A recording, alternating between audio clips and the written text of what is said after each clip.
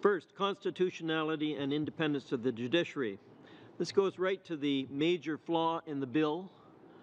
Part 4 authorizes the federal court to issue a warrant to CSIS to take measures that may contravene a right or freedom guaranteed by the Canadian Charter of Rights and Freedoms. This provision, in my view, is clearly unconstitutional, and it will be struck down by the courts.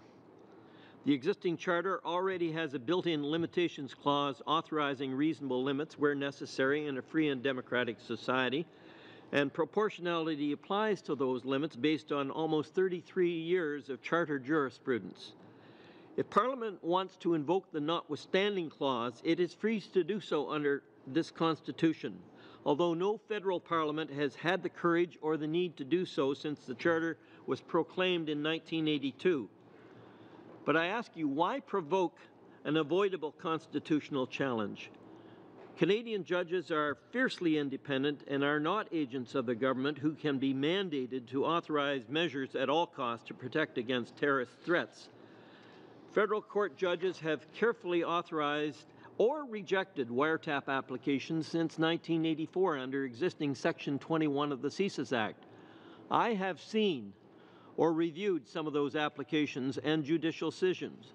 The process of judicial control of wiretap warrants applications works today.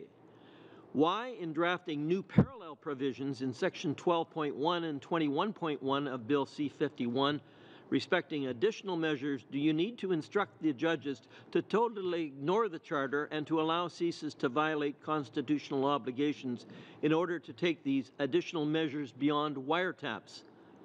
This notion of Parliament authorizing a Charter breach, short of using the notwithstanding clause, is clearly unconstitutional and is not consistent with our constitutional tradition and the way in which Section 1 of the Charter operates.